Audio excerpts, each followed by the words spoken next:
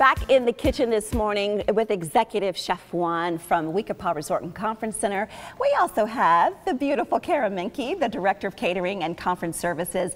We're going to be doing some delicious dishes, some summer cocktails, and talking about some great staycation packages that you don't want to miss. I want to start with Chef Juan. I'll be right back with you, Kara, because you're going to do some fried plantains for us. Yes, ma'am. Tell us how you've already sliced the plantains. Well, basically, first you need to buy the plantain. It has to be real ripe. Ripe. The okay. darker the skin is, the better it's going to be, more like a flavorful. Thank you for that tip. So dark skin. Right. Okay. So after you peel it, you're going to kind of slice it, and you want to cook it a little bit with butter. That's it. Just so like nothing nothing else. Nothing else. Nothing else, because otherwise, if you put the medium high, you're going to burn the butter. Okay. So what I did, I just sprinkle a little bit of cinnamon sugar to enhance a little bit of flavor. All right, all right. And just let it cook. And is it a low? It's a nice low simmer. Right. Okay. And you can see like how it gets like a little golden brown. Mm-hmm. We pretty much like caramelize the banana. That's what you want to do. And I noticed that you didn't put on that cinnamon sugar till about midway through. Right. Okay, so you want to let the butter kind of soak in first. Right, exactly. And then how do you get them nice and crunchy? Well, you just let it cook for a little longer until you start seeing like the golden brown. Okay. And that's this indication that it's going to caramelize your sugar. Perfect. So then it's all done. So we're going to do it real quick. So you're going to grab some real nice vanilla ice cream. Okay. And this is served right now on the menu?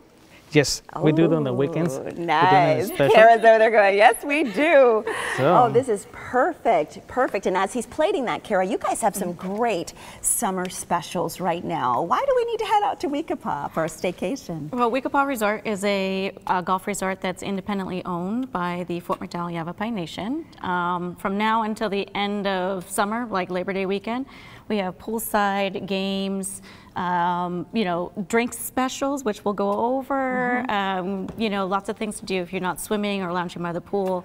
Plenty of things for the whole family. Yeah, and 2 staycation packages starting at $99 a night. Yeah. That's great. And if you've never been to We-Ko-Pa, it's really like you're far, far from home, but you're really not far, far from home. No, we're just far enough away that, you know, you feel like you went somewhere, but still close enough that you can enjoy what Phoenix and Scottsdale has to offer.